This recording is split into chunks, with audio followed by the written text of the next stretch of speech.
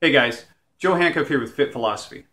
I've had a few questions from some people who are looking to maybe jump into a career in fitness, just sort of like I have, and they wanted to know how to pass the ACSM Certified Personal Trainer exam, course, what have you. I mean, it depends on how you go about it. They have courses, they have webinars that you can buy, get into, and they kind of hand you the information.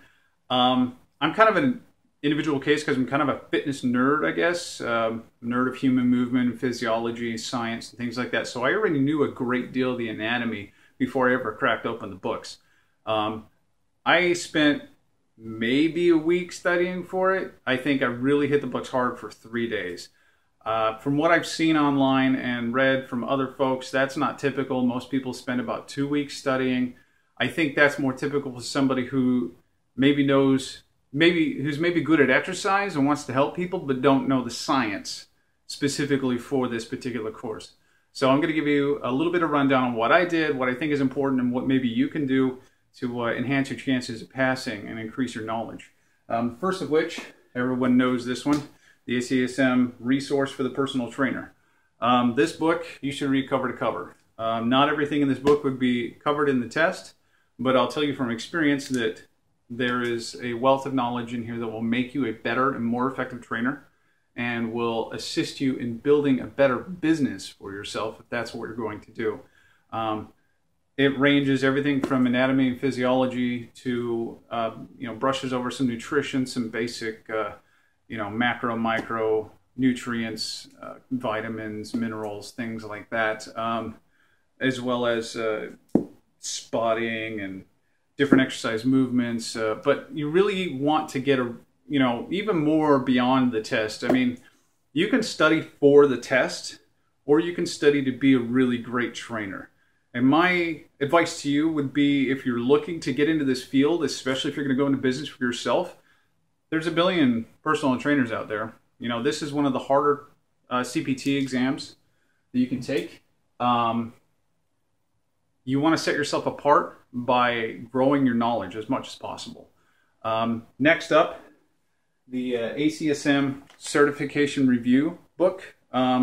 This is really great because it has a lot of real-world examples, so you can take the knowledge that you gained in this book and apply it to cases that are in this book.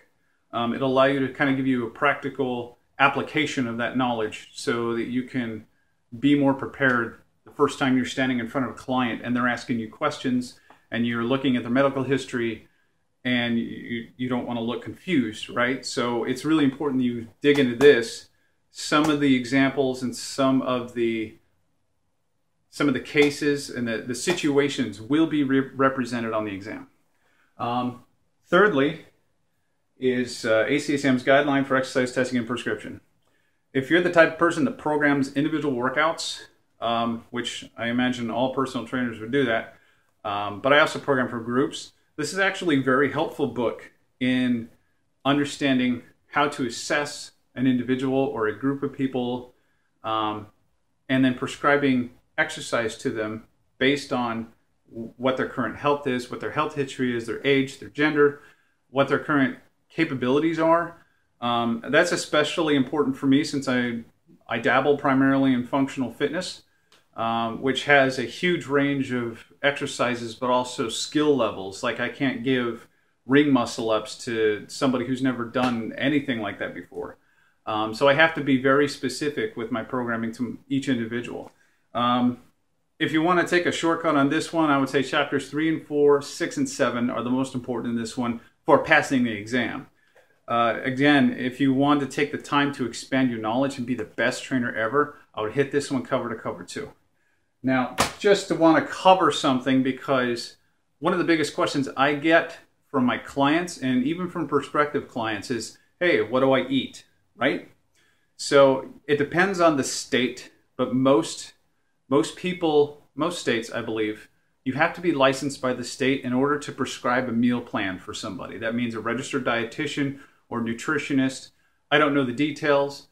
What I tell my clients is I can make recommendations, very broad and general recommendations. What I end up doing is I show them 2 different nutrition styles, if you will, paleo and zone. Those tend to be the most popular within the functional fitness community.